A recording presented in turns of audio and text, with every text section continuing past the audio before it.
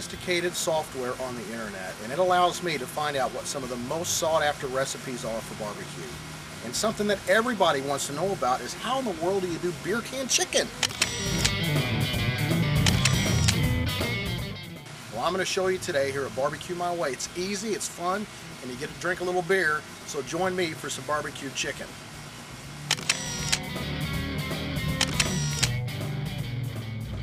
All you do is set up your Weber with indirect heat by creating two piles of charcoals on each side.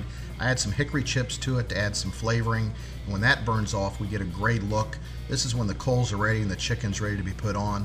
And all we're using really is 2 fryers, a couple of cans of beer, and some great dry rubs to give the skin some browning and flavor. Alright, if you've got a Weber grill, and I'd suggest that's the best thing to do beer can chicken with, it's important that you put the grill on correctly. If you'll come over here and look at it, we've got indirect heat going. So what we're going to do before we put the chicken on is flip these things up, and we're going to put a couple more coals in to make sure that it's got enough heat.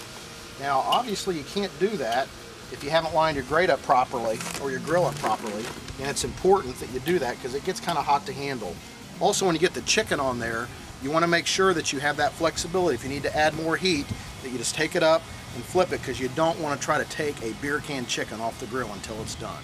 Alright, we've got our 2 chickens on. They're nicely perched up there with the beer sticking right up inside of them. These things are going to be moist, tender, with that little smoky flavor because we've added the hickory. So we're ready to put the lid on it. In about 2.5 hours, 3 hours, we'll be ready for some chicken. You've got to get one of these things. It gives you so much flexibility. Up to 200 feet away, I know exactly what the temperature of the meat is. We're about 3/4 of the way done now. The chicken's 180 degrees and ready to be taken off.